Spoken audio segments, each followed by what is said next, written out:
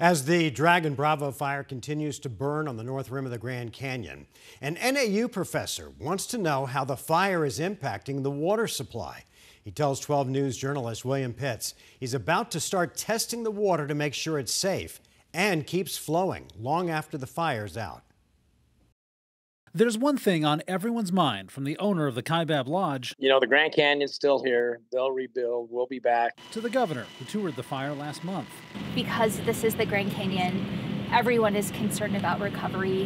How do we get the North Rim reopened as quickly as possible? Recovery, and it doesn't just mean rebuilding, and it won't take just a year or two. Monsoon season's quickly drawing to a close, but we're really gearing up for the snowmelt season. NAU professor Abe Springer is talking about long-term recovery of the thing that built the Grand Canyon in the first place, the water. What we're trying to help the park identify is if there are changes in runoff patterns from the fire in the areas that contribute to Roaring Springs. Roaring Springs is the main water source for the canyon, and the Dragon Bravo fire burned right over it.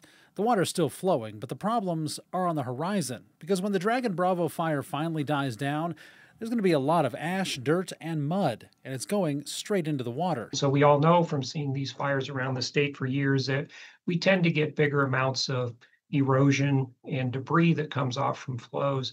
And in this case, a lot of them will just immediately enter the subsurface and get through the plumbing that comes out the springs. The plumbing is the big concern. Since 2010, the main water line at the Grand Canyon has broken 85 times.